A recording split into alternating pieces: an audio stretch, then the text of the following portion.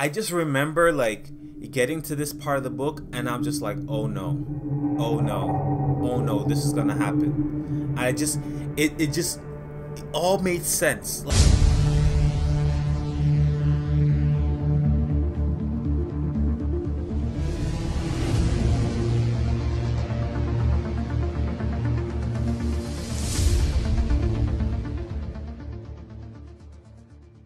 Thank you for joining me on another Novel Escape. My name is Trevon Grant, and this is going to be a series review on The Demon Cycle by Peter V. Brett. I'm going to try to avoid the spoilers, but I might say some things that are going to spoil the story. Okay, so this book series is really good.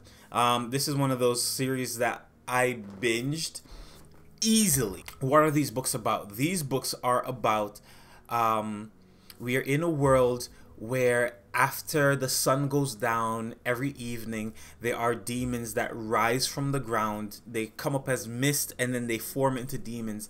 And so and these demons go around and hunt down humans. They hunt down prey, people that they can kill, and so on, right? And they just have an unending thirst for human flesh and to eat humans and so on. Now, in order for humans to protect themselves, what they do, they create these wards, which are kind of like runes that they write on posts or on different things around their homes, around themselves, around their villages. And so when the demons try to come in and try to attack, they run up against these wards that block them from attacking humans. Now, if a human, say traveling from one village to the next, get caught out on the road, then they're in huge danger of being eaten. And the book calls it cored. They're in huge danger of being cored by the name of the demons are corelings, right? Because they're said to have come up from the core, so they're corelings, right? So our one of our main heroes in this book series, name is Arlen Bales, right? Arlen Bales, from early on, unfortunately, his mother was cored. And this is in the very beginning of the story. He felt as if his dad was weak in protecting his mother. His dad was so scared of the corelings that he relieved on his responsibility to care for his mother. And as a result, Arlen developed this sort of hatred for corelings and just a dislike for his father. And as a result, one day he runs away from home after his mother was killed because his dad was just, he thought his dad was pathetic. Okay, so some of the things I really like about this book is character development. These characters, they start out with you know, it's fairly standard. You kind of see what the author is doing, but it's really good either way. The characters start out with complex feelings, complex emotions, complex situations, and as the story develops, they don't some of it doesn't necessarily get better, but in certain instances the characters learn and they grow and they change for good or for bad, and so on. So they're not static. They're not just the same character that you met in the beginning. They're not the same when you get to the end of the book. They're not the same when you get to the end of the series. Love that about this book. And our main characters are kind of like that. Our supporting characters are like that, where some of our like hard-headed characters who are just completely stupid. Anyways,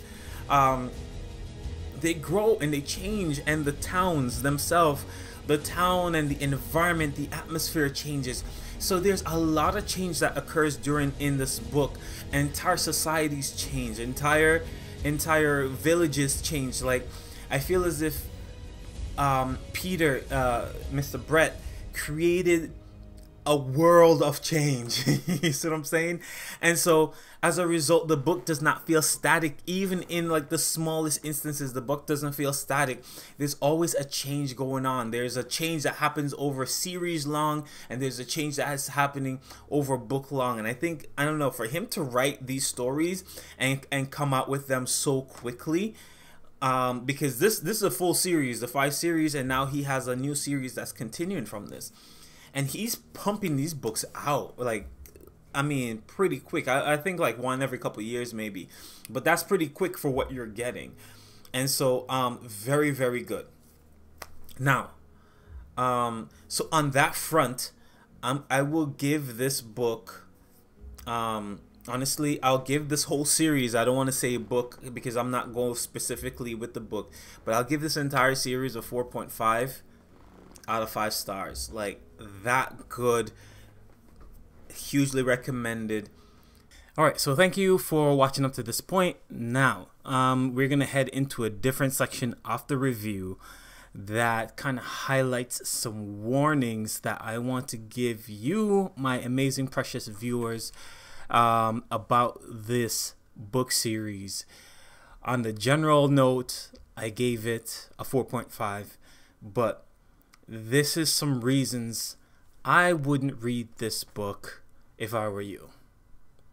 And see, the thing is, for me, again, I pay very close attention to the heroes, right? And to the main characters and what they're doing and so on, and the things that they say is acceptable, right? And so one of our main characters, Alicia Paper, in the first book, you go through the first 65% of the book. She is trying to stay true, even though her mom like sleeps around and whatever.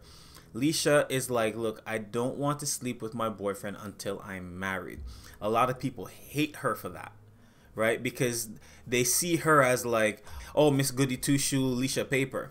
And then her boyfriend then goes and starts this rumor that she slept with him.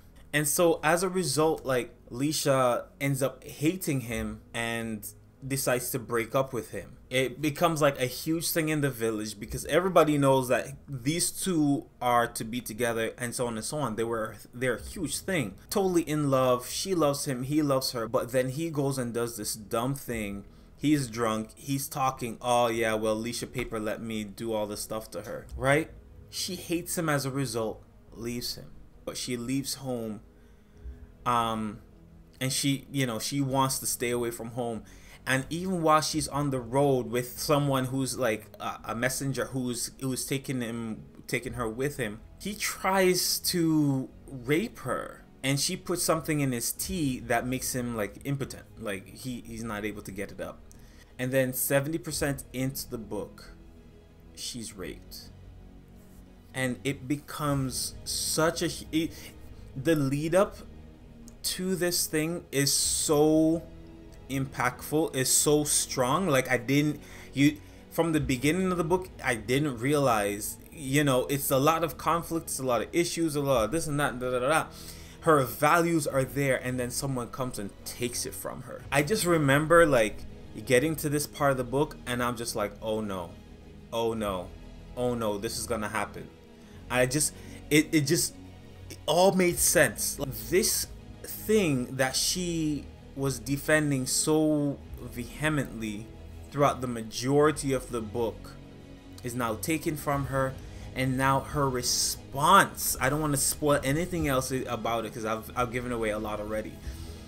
Her response to it was like, all of a sudden her values that she's grown up with and that she's kind of held on to and fought, she just kind of let them go all of a sudden because someone took it from her, took that special part from her. And we don't get an actual resolution of this issue that she faced until all the way in book 5, when she meets up with her assailant, and the person who took it was like, anyways, I don't want to spoil too much, right? But it's really impactful. It's really a big part of the book. And so then from there on, I found, and this is some additional warnings, I'm not going to spoil anything else, I found that sex and sexual abuse and sexual practices start to become huge parts of the series as the series went on, right? Sex was being used to manipulate. Sex was being used in religion, and I found that it was very, very close to other evil practices in our current society, but then these practices in the book were being done by the heroes. And I guess that's the kind of trigger. That's my issue with this book, is that the heroes are doing normally evil things that are in our society. They're doing it, and it's good in the book. That's my warning. And so with that being said, after this discussion, I would rate this book a 3.8. You know, if you were raped, for instance, would you go, is it safe, is it good for you to go and entertain yourself with other people being raped? If you had a brother or sister that was killed or hurt or harmed in a certain way, would it be good or safe for you to go and entertain yourself with someone else's sister or brother or whatever being hurt or killed or what have you? I don't think that is a safe thing to do, and that's why I'm trying to warn, and I'm trying to be very careful here with my words. I'm trying to warn people, warn my viewers about, again, entertaining ourselves with things that could be potentially harmful and so on. All right. So anyways, thank you again for joining me on the Novel Escape. If you've read this series and you have a different take on my review and discussion of this book, then definitely hit me in the comments and let me know what you think. If you agree, if you don't, let's talk about it. All right. Thanks again. Have a great day. Peace.